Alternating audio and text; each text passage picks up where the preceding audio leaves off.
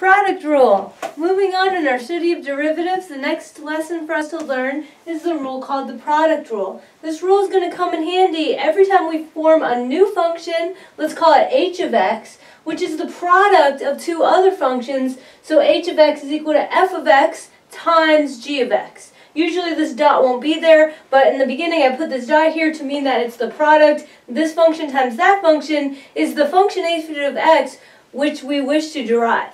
Okay, so what's the derivative of h of x?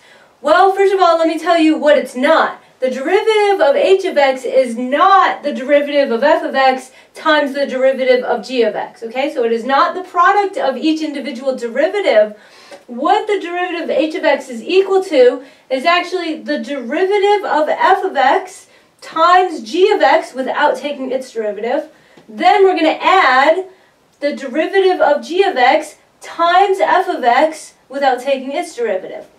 Okay, so let's look at this again. I've written it in both forms. In this form, the d dx is the same thing as the prime here. It denotes the derivative. So the d dx of h of x is df dx times g. See, we left this one alone. Then we added the dg dx, so we took g's derivative, and then we left f of x alone. Okay, so oftentimes people will say this is called the first function, and that's the second function, and they'll say the derivative of a product of a first and second function, derivative of the first plus the times the second, plus the derivative of the second times the first. Okay, so I'm not going to derive this rule, but I'll tell you that you can see a proof or derivation of this rule using the limit definition of the derivative. Let me go right into an example where I can show you what the derivative of a product is and contrast that with what it is not, which is a common mistake. Let's form a function h of x as a product of two simple linear functions, x plus 1 times x minus 1. Okay, so I'm going to call this one right here my first function, f of x, and I've multiplied that by this one right here, which I call my second function, g of x. Okay, so firstly, like what I said before, the derivative of a product is not the product of each derivative. So it's not the product of the derivatives, and I'd just like to show you why that's true right now, because I chose this function to be as simple as possible, because actually, without even using the product rule, I could get the derivative using the power rule with the sum and difference rule by saying that this is equal to, in factored form, x squared plus minus 1, right? So if I wanted to, I could just say, oh, well, according to the power rule, the h prime of x here is going to be the derivative 2x, right? So I know that the answer is 2x, but I want to show you conceptually what the most common mistake is that if you see two functions multiplied together, you may be tempted to take the derivative of each function and then multiply those together. That's what I'm calling the product of the derivatives, and I just want to show you that h prime, look, if I thought that was, is it going to be, let's say, the derivative of f times the derivative of g? Let's see, what's the derivative of the function x plus 1? What's the derivative of f of x? It's just 1, right? Because that's the derivative of that term right here. And then what's the derivative of g of x? That's also 1, because that's the slope on this linear function, the coefficient of 1 in front of the x there. And that's 1 times 1, and that's 1. But we know the answer is not 1, because if we actually FOIL this out and then just use the power rule, we can see the answer is actually 2x, okay? So, no, it's not that. So don't take the derivative of each function in the product and then just multiply those two things together. Do not do that. Okay, so let's just use the rule, use the product rule. And we're going to say that the derivative of h of x is equal to the derivative of f of x, which we discussed as 1. We're going to take that and multiply it by g of x, leaving the function g of x completely alone. Then we're going to add the derivative of g of x, which is also 1, multiply that by the f of x, leaving that totally alone. And now when you use this type of rule, oftentimes you'll want to simplify afterwards because you're going to have a lot of common terms. Here, if we FOIL this out, we get x minus 1, then we get a plus x plus 1. We got some common terms there, those cancel out, and these two x's add together, and we get 2x, and that's exactly what we thought it was by going the other route up here. Keep in mind that as you learn more and more derivative rules, there may be actually more than one way to take the derivative, and actually we could have even gone back to the limit definition of the derivative and derived this fact that way. Okay, so there's more than one right way to get to the answer, but there's always going to be just that one right answer. That's the best situation for you as a student, I think, because that means that you can check your work possibly by going by two different routes. Okay, well that function was pretty easy. Why don't we move on to start to talk about a reason why we need to know this.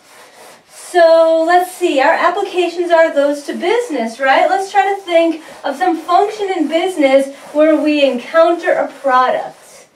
How about this application? Total revenue. Okay, so let's say I'm charging a certain price for my item, right? How much total money am I going to make if I've sold X items? It's going to be the price per item multiplied by the number of items, right? So total revenue, as we saw in pre-calculus, is going to be price times number of items. So here X is the number of items, R of X is the amount of total revenue. And let's say that we have a price, but it's not fixed. Maybe we have a sliding scale for a price, so if you buy more of it, I will charge you less per item. That means our price would not be fixed, our price would be variable and dependent on the number of items sold. So here you can see a classic business product where we have total revenue being the product of a pricing function, P of X, multiplied by the simple linear function, here the G of X just equal to X. Okay? Let's go a little further into pretend land and say, I don't know, maybe if you buy one item, I'll charge you $99. If you buy two, I'll charge you $98. If you buy three items, I'll charge you $97. So you see what I'm saying? This could be a sliding scale. In this case, for my example, my price that I'm going to charge you per item is the function 100 minus X. Okay? So you can see that if I buy just one, I'm going to cost $99 per item. If I buy two, it'll cost $98 per item, and my total revenue will be $98 per item times the two items that I sold, and that's the, that will be total amount. Okay, let's take this derivative in two ways to check our work, because that will be handy to have in our toolbox in case somebody asks us, what's r prime of x? Why don't you calculate this in two different ways? Here, I want you to use factoring as I did on the board up there. First, I factored it out into a polynomial, and then I used the power rule, and then also use the product rule that we just learned. Okay, and the product rule again is that h of x prime is going to be f prime of x times g of x plus g prime of x times f of x. Alright, I want you to do exactly as I did over there, and you should get the same answer on top and bottom here. Okay, I hope you're playing along because that's the best way to see what level you're at right now. Okay, so the first way was to factor this through. It's also equal to the polynomial 100x minus x squared. And then by just the power, constant multiple, sum and difference rules, the derivative is 100 coming down from the 100x. And then minus 2x coming from the minus x squared, right? Now what if we use this other route, and here I'm going to put on top of these each one of the terms. The f, let's call this part right here, let's call this one the f of x, and then we'll call this one right here the g. Here g of x will be just the simple function x. F prime of x, what's the derivative of this function with respect to x? Minus 1. That's right. It's the coefficient of the linear term there, the minus 1 that's right there. Then we're going to multiply by g of x and we're going to leave it alone. What's the derivative of g of x? That's just 1, right? And then we're going to leave the f of x alone. And then if you combine like terms, I won't put that on the board, but if you combine like terms, you should be able to show we have 1 minus x, then we have another minus x, so we have minus 2x, and we have a plus 100, and that's the same 100 we see there. Alright, that's perfect. Can you keep in mind what the r prime means? Let me give you some units just for you to think about this problem. Let's say that our r of x here was in dollars, and let's say our x was in number of items. What would the units on the derivative r prime of x be if r was in dollars and x was in number of items? this would be 100 minus 2x, what's? Dollars per item. That's right. Okay, so if I increase my item by 1, this is how much my total revenue is expected to change. Okay, and keep in mind that the concept in business of what happens to your total function if you increase your input variable just by 1 item more, that's called a marginal quantity, right? So this is an approximation for the marginal revenue in terms of business. Okay, so in both these cases so far, you really could have gone 2 routes. So now I'm going to give you an example of kind of a nastier function. I'm not really sure where I might get this function, but maybe through some complex mathematical modeling, I've derived that I need to understand this product. Let's say f of x is equal to, I don't know, 7x squared plus 5x cubed minus 1 times x to the 4 plus 2x 2 plus x. Alright, so now I've got 2 quite large polynomials getting multiplied together here, and technically I could still go 2 routes with this derivative problem. If I want to take the derivative, I could factor through all of this stuff. But see, there's 3 terms in each one, so it's more complicated than your usual 2-term foiling. And then I could take the derivative of this polynomial using the old rules, but now I'm not so into it because there's so many things to FOIL out, I don't want to do that. Okay, sorry, I don't want to confuse you. I'll call this product h of x. So let's take the derivative just using the product rule, and in this case I won't ask you to simplify it, I will just ask you to leave it unsimplified, and I just want to see and make sure that you can enact this rule right here. Okay, so why don't you go ahead and definitely want to try that out for yourself. Don't just watch me. See if you can do this according to that rule, okay?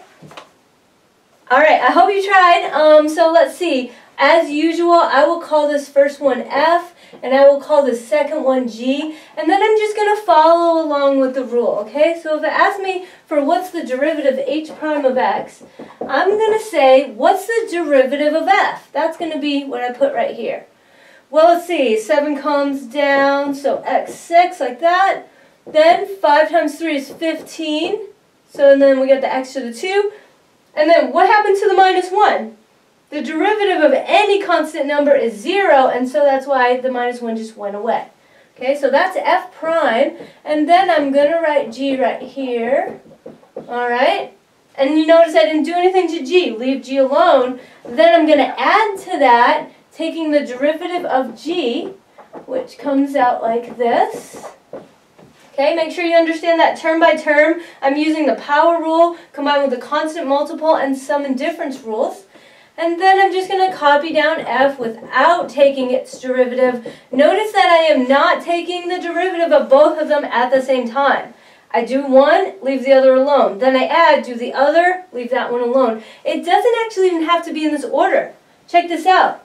I could go like this to the rule, and it would still be the same rule, right? Because you can add 3 plus 7 and 7 plus 3, so it doesn't really matter what order you do them in. It just matters that you remember, you take the derivative of one, leave the other alone. Then you add the derivative of the other one, and you leave the first one alone, okay?